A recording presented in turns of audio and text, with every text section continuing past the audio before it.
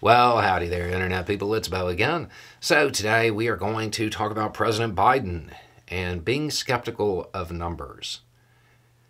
And a message that I got a couple of weeks ago that I didn't answer, and new reporting has made the message relevant again.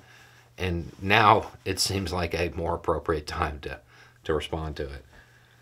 The message says, as somebody who repeatedly doubts official numbers and has said that he doesn't believe any number that ends in zero, are you going to defend Biden for doubting the numbers put out by the Ministry of Health?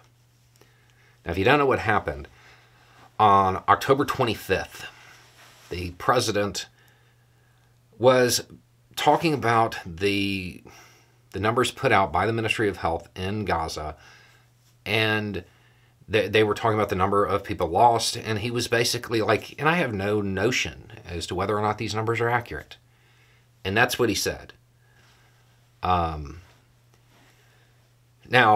to start off with, am I going to defend Biden? I would like to point out that Biden has a whole press team to defend him when stuff like this happens. He doesn't need me. But more importantly, new reporting says that in completely predictable fashion, the next day, he was meeting with leaders from the Muslim American community. And the meeting was supposed to be 30 minutes, and it lasted more than an hour.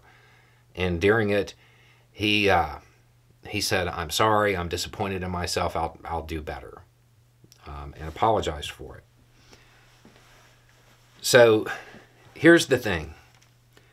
You sent this to me because I have a very long and established record of doubting official numbers from anywhere, in any conflict.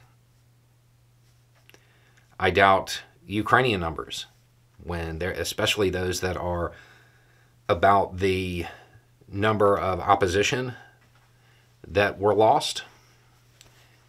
I doubt those, and I think most people watching this channel know that I definitely lean towards the Ukrainian side there.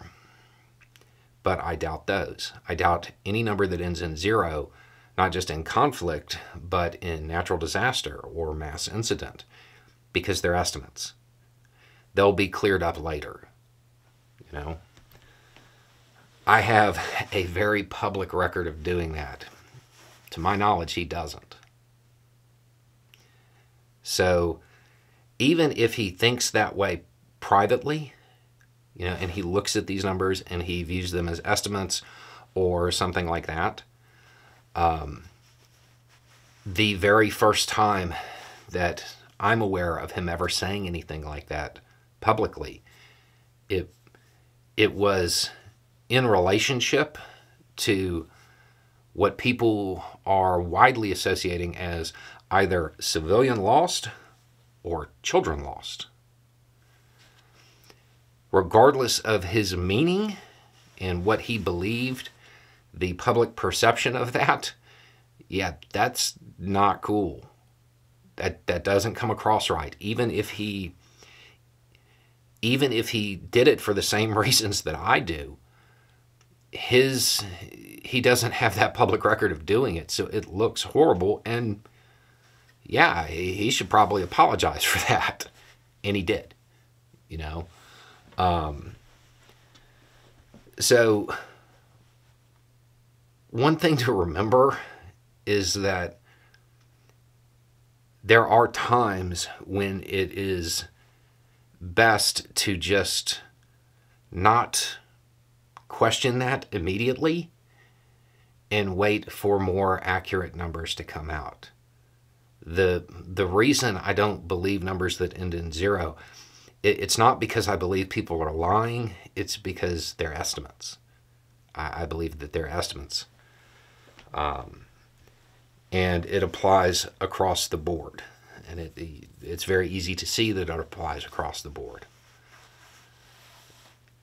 In a situation where there is a large amount of civilian lost, it's probably not a good idea politically to minimize that.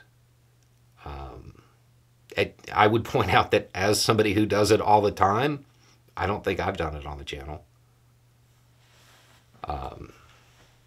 Because it's when you have that kind of loss, emotions are high, and there's no reason to add any additional confusion to it, because a statement like that can then be taken and turned into something that's not really what was meant. And again, I have no idea what he meant, but the public way in which that was done and the way it was said, and it was very off the cuff, it seemed very nonchalant, and yeah, it upset people, it bothered people. The fact that the very next day he met with people in private about it, apologized, and actually took the time to hear them out, apparently, for twice the allotted time. And when you were talking about the president, the schedule's pretty tight. I mean, that's a good sign, but him saying that the way he did, it was a mistake. Clearing it up after the fact, good.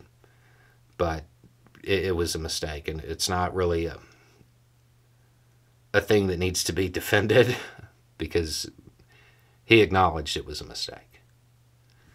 Anyway, it's just a thought. Y'all have a good day.